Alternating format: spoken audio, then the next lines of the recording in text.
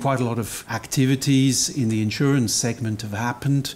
That's the reason why we decided to call the day Runoff and Consolidation. So the motto of the day is set. I will talk about the population of reinsurance companies, including reinsurance captives in Switzerland, and I will talk about a few trends, a selection of regulated changes recently.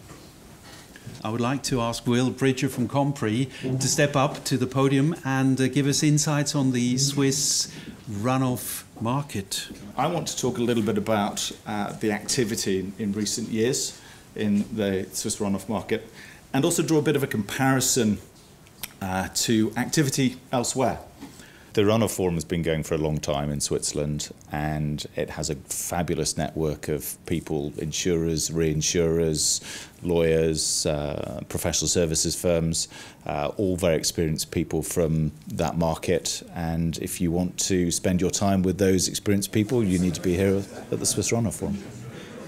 I'm going to talk today about alternative view of runoff and looks at some structures. To get to see a wider piece of the market and to participate in a forum and be able to discuss, at least outside the conference room, with potential service providers or clients or customers is also always useful to have that face-to-face. I'm here now for the third time, and we are for the second time also a partner and supporting that event.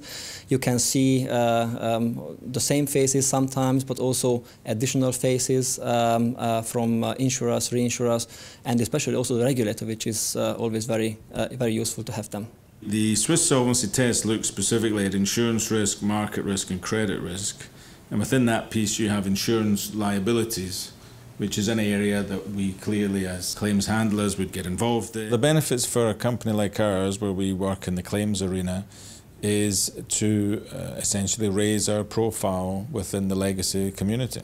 The majority of people who come year on year, and so it's an opportunity to see once again fellow professionals and friends within the sector. But it's so much easier within a relatively small environment, but obviously with people with significant positions in their companies, to have serious conversations and to have a number of those in the course of the one day.